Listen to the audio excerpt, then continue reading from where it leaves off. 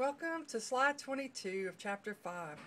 We're looking at sweat glands now, and this has to do with glands that are located mostly in the dermis region that flow up toward the top of the skin, the epidermis.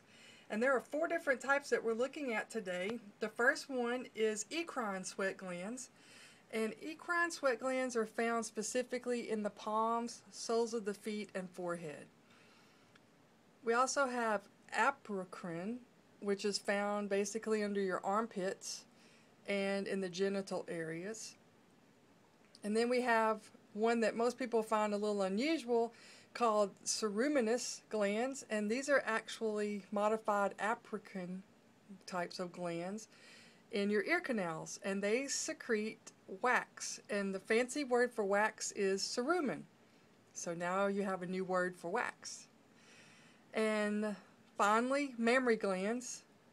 And so when a mother is nursing and she puts out milk, it's actually a modified type of sweat.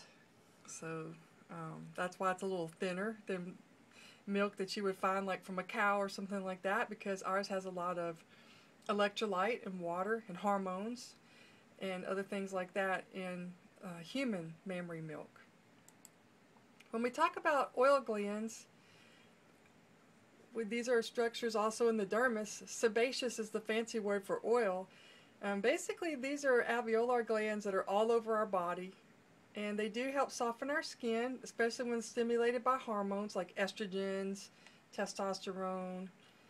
And our oil in our skin is called sebum, and that is a new word for most everyone, and that means your skin oil.